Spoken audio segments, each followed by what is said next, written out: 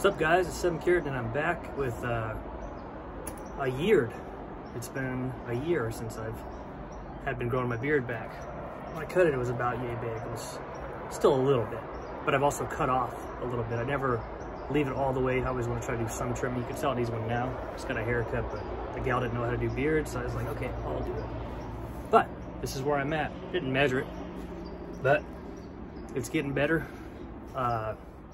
As you've seen in my other videos, I did thin beard reviews for a long time, and it's doing a lot better. Still, you can see through it. Still mine. Still proud of it.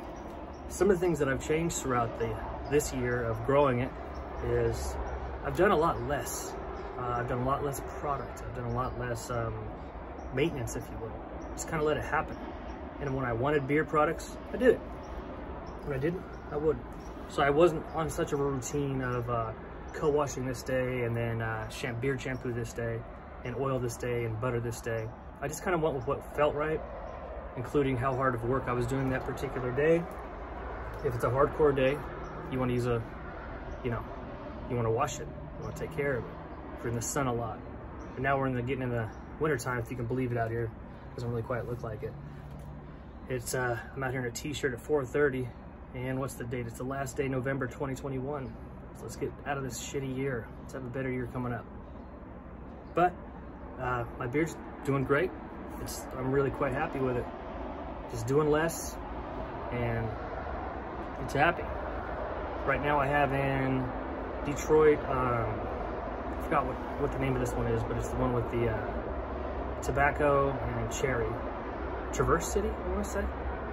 I'm sure I'm saying that wrong too. But try out Detroit. They're great products, really good. Except for I didn't quite like the one that everybody loved, that was a tobacco vanilla. But everybody's got a different snaz. The quality of the product is great. Like right now in my hair, it's just beard oil. And in my beard, it's just beard oil. So, here we are, guys. Back at it. We'll see how long it goes. Last time before I cut it, it was 13 plus inches long. Now, I don't know. What'd you say about? Let's see. That long. I don't have a tape measure, and I'm not really tripping. That was more so the first time around trying this. It's like, now that I'm doing it, I'm a little bit more calm, and it'll be what it'll be. And oh, another thing, gentlemen, I'm in my mid-30s. A lot of gentlemen, young gentlemen, ask me, oh man, your beard's dope. Like, how can I get it that long? Well, time is one thing, patience is another. Put them together, and also genes, obviously. Not trimming it too much, using the right products. Don't use Dove, and if you're out of, pardon me, if you're out of the States, there's different products that are just a regular hand soap. Don't use that in your beard. Don't use head shampoo in your beard, because there's a bunch of natural oils that need to stay in there for it to grow. Because you got to keep in mind, this is alive or dead, frankly. It's a whole other thing. That's hair. So yeah, I just kind of went on a whim on this. Like, yeah, dude, it's been a freaking year. I got a haircut. I feel hella fucking better. And it's been a while since I've been doing beard stuff, and I just did one the other day about the Bulldog co-wash / beard shampoo.